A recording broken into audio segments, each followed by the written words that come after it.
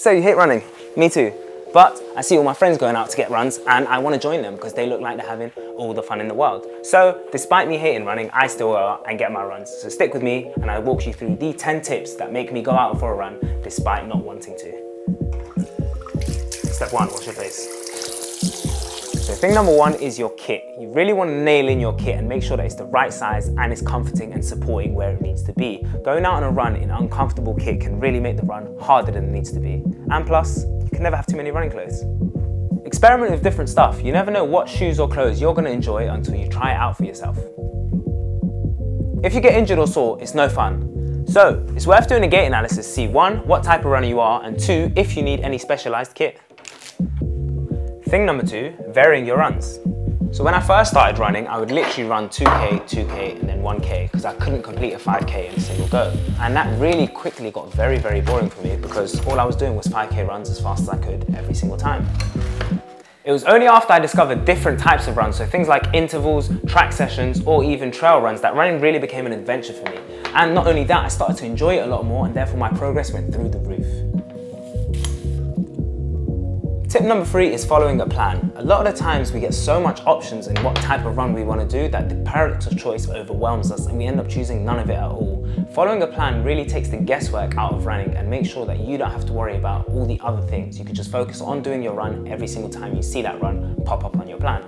Without a plan, it can be difficult to know when to rest. A lot of the times your brain is playing tricks on you and convincing you to rest when you know you have more in you. Getting a coach or following a plan can force you to go out on the runs when you do need to run and give you the rest that is needed. However, be mindful that any sort of pain outside of these plans can cause injury, so respond accordingly. Tip number 4 is one of my absolute favorites. Whenever I don't feel like going for a run, I always think to myself, what am I going to feel like after this run is done? And it's normally a very positive feeling. The only run you regret is the one you don't go on.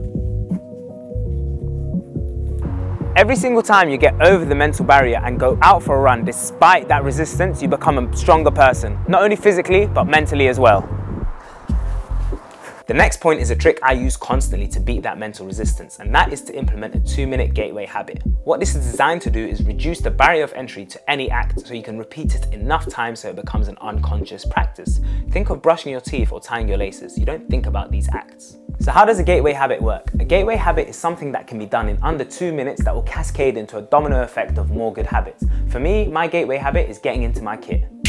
Once you're in your running kit, it becomes infinitely easier to convince yourself to get out of the house. However, if you are still struggling, try the next tip. If you're in your kit and you still can't convince yourself to go out for a run, then just go out for a walk. It's absolutely fine. Don't put any pressure on yourself to hit a time or do any sort of distance. If you're going out for a walk and you start feeling like you want to run, happy days, you're in a run. If not, then a win is a win. You've got yourself in your kit and you've ingrained a habit of once you put your kit on, you are outside and you're ready to go do some exercise. Tip number 7 is what is going on inside these headphones of yours. You can do something known as habit stacking, which is pairing a habit that you already do with something that you don't want to do. Things like listening to music or having a conversation with your friends are all things we already want to do and probably do. So why not stack these habits with something that we don't want to do to try and incentivize it a little bit more? So going out for a run is something we don't want to do, talking with friends is something we do want to do. Pair the two together and only talk to your friends on the phone when you're out on a run. And if you have no friends to talk to, then why not listen to a podcast? If you don't know which podcast you want to listen to, why not have me, Sarah or Andy in your ears and you listen to the Running Channel podcast? Thing number 8 is if you don't want to listen to music or a podcast, then why not shout a friend and ask them to come and join you for the run? If you don't want to join with just one friend, join a group of friends or a run club and you can go out for a run together. Shall we? Let's go. Beyond running with a single friend, why not join a run club? There are so many that you can choose from where a whole community of people will be running alongside you, giving you a sense of belonging. Rather than being accountable to just yourself, you are now accountable to dozens of other people, and it's a great way to meet new people and make lifelong friends. And done. Why not sign up for a race? Signing up for a race is one of the best ways to get you going when you don't have the motivation to. Signing up for something that has an immovable date means you do have to go out and get those trainings if you want to enjoy race day. Publicly stating that we've signed up for a race can ensure that other people are holding us accountable as well as we can hold ourselves accountable. It gives us an end goal and it gives us a strong reason why. Speaking of reasons why, that is exactly my next point.